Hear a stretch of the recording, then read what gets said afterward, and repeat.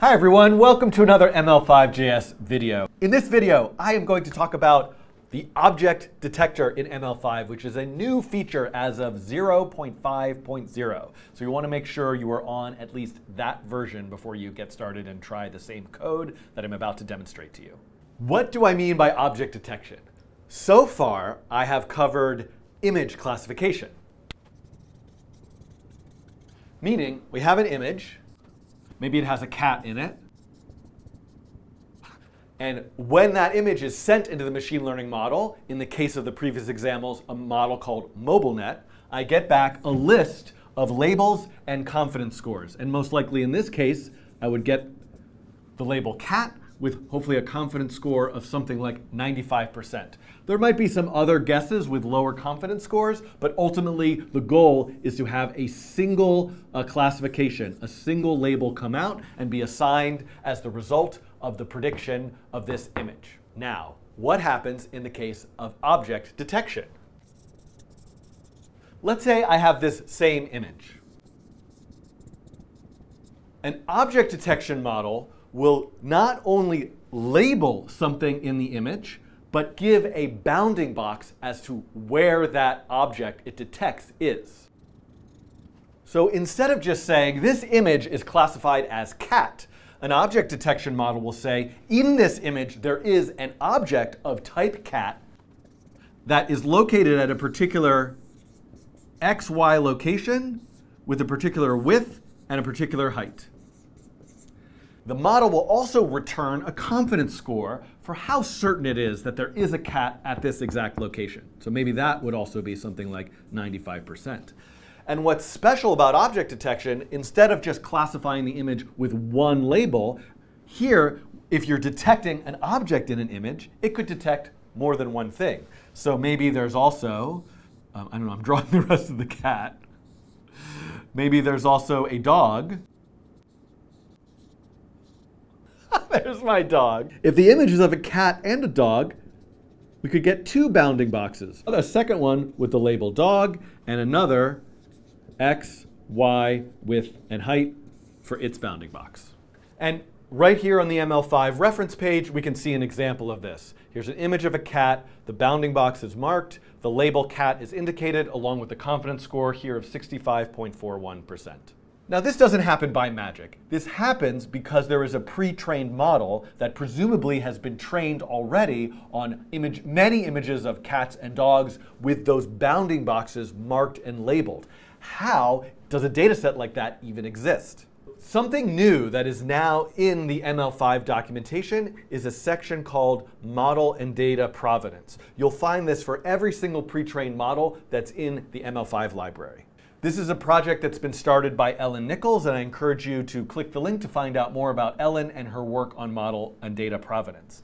And what she has done here is created model biographies and data biographies. Anytime you're using a machine learning model, you want to ask yourself the question, what data was used to train this model? Who trained this model? In what context and for what reasons? Anytime you're going to use a pre-trained model in a project, you want to think about the ethical implications of where that model came from and how you're using it. And researching into the biography, so to speak, of the data behind the model and the model itself is incredibly important when considering those kinds of questions. In this case, the data set behind the object detection model that I'm going to use is a data set called COCO. COCO, or Common Objects in Context, is a large-scale object detection, segmentation, and captioning data set. So before you watch the rest of this video, I would pause, go to the COCO Dataset website, click Explore, and poke around a little bit. Also in this video series, you'll find videos about the POSNet pre-trained model.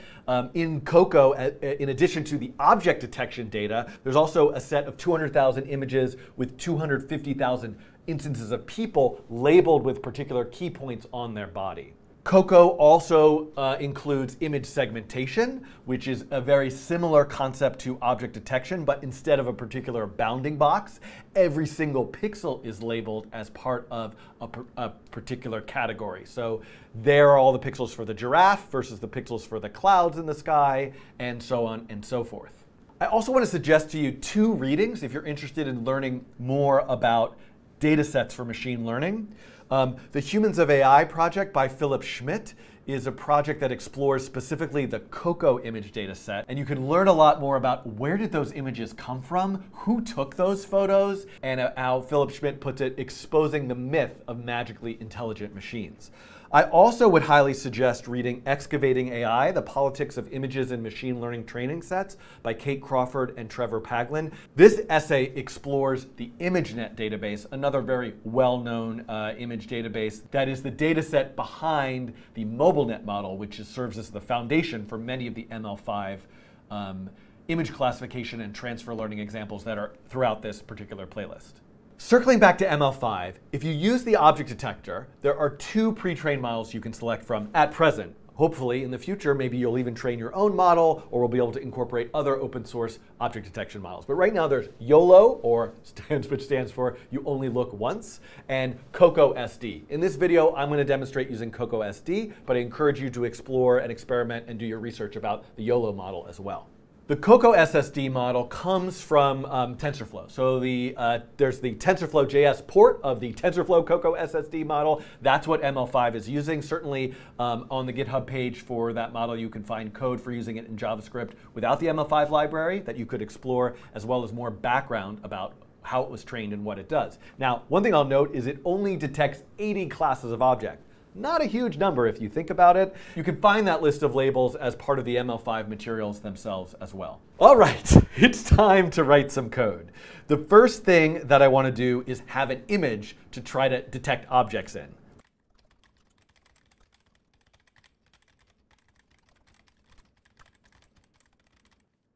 There we go. So I've made a simple P5 sketch that uses the preload function to load a particular image that I've uploaded to the P5 web editor, and in the setup function, I'm making a canvas and drawing that image. You might recognize Gloria Pickle from my Coding in the Cabana series, along with her good friend, Greta Goose. Unfortunately, Evie Mango is not pictured here, but you can learn more about them on their Instagram, which I'll link to in the video's description. Now that I've got my image, the next step is for me to load the COCO-SD model itself. For this basic example, I'm making heavy use of the preload function, which allows me to load images and pre-trained models without any callbacks, and everything is ready to go once I get to the setup function. But certainly in other contexts, you might want to use a callback or write your code in a different way, and you'll find all of that in the actual official ML5 examples themselves. Let's double check that things are working correctly by just console logging the detector object. Oh, and I should put that in setup to see that it's loaded properly. Whoops. By accident, I put a capital O there. It should be lowercase o, object detector. The console isn't necessarily going to show us anything useful here, just a lot of the stuff that's part of that detector object in ML5. But it's more clear for us to look at the documentation than see what's logged here in the console. I happen to know that what I need to do is call detector.predict, pass it the image, and then a callback for when I've got the detections. So I'll say got detections as the name of my callback function. Let's write that function, and let's log the results. So this is the same pattern in many other ML5 pre-trained models.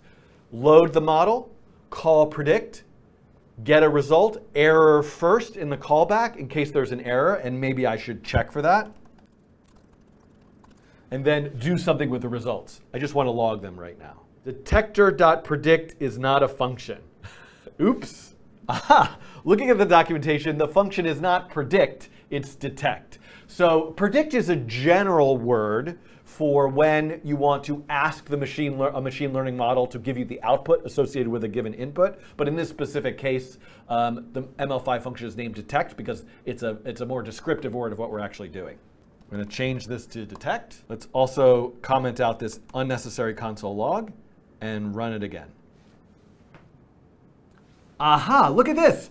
3 objects. Okay, there's a cat, there's a dog.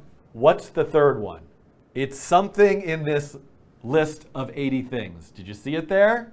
Object 0 is the dog. Here's the confidence score and the x, y, width, and height. It also looks like it gives you something called normalized, which are probably all of these values, but mapped to a range between 0 and 1.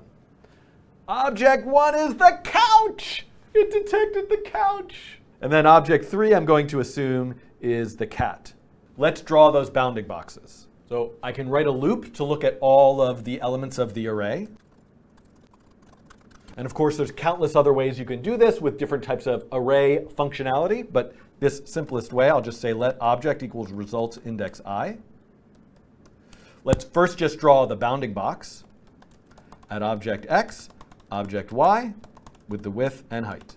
Let's give it a sort of distinctive color just so it really is emphasized with a given thickness, and make sure there's no fill blocking it out.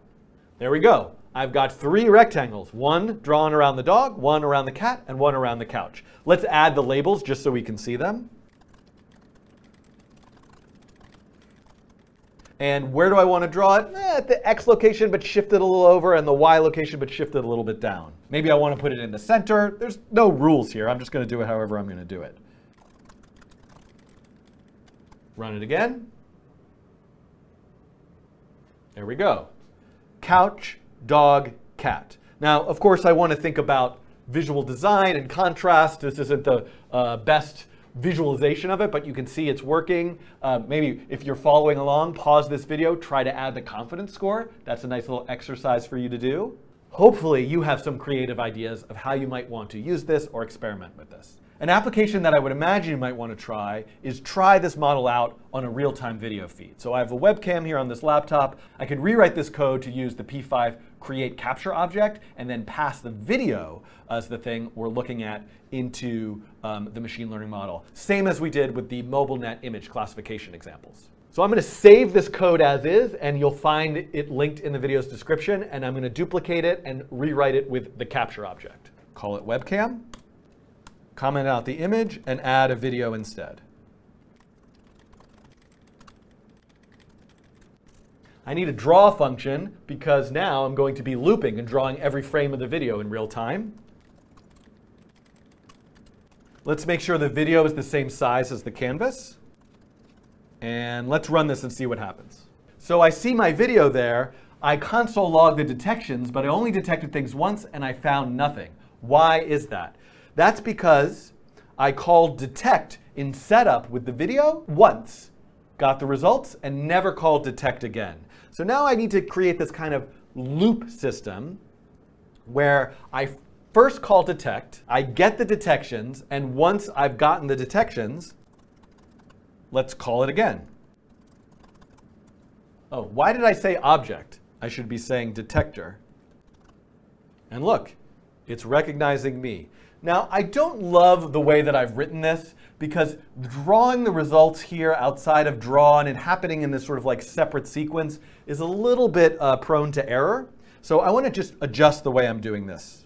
I'm going to take this loop and I'm going to put it into draw.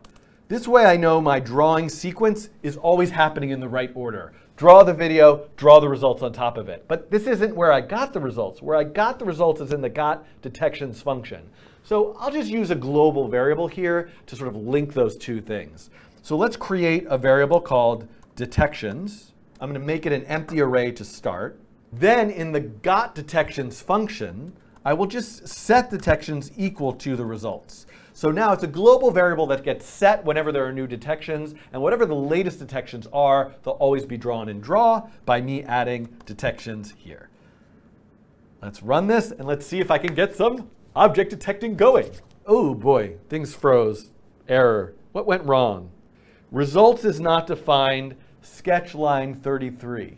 Oh, detections is the global variable, but I'm still using results here. I need to change that also to detections. Notice how when the error happened, the sort of video element is still going, but the canvas where I'm separately drawing the video got frozen. I probably only want to see one of those, so I don't need to see the original video element. I can call video.hide to remove that. Run it again. All right, person, cell phone. Oh, it still sees me.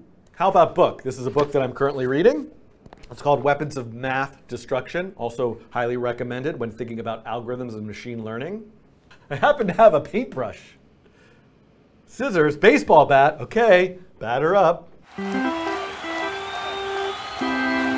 All right, so you get the idea. Something that I might want to add to this is some kind of debouncing or interpolation. You can see that it's very, very noisy. So that's something that I will also include some references for in the video's description, and maybe even an extra example that adds that. But this wraps up this video.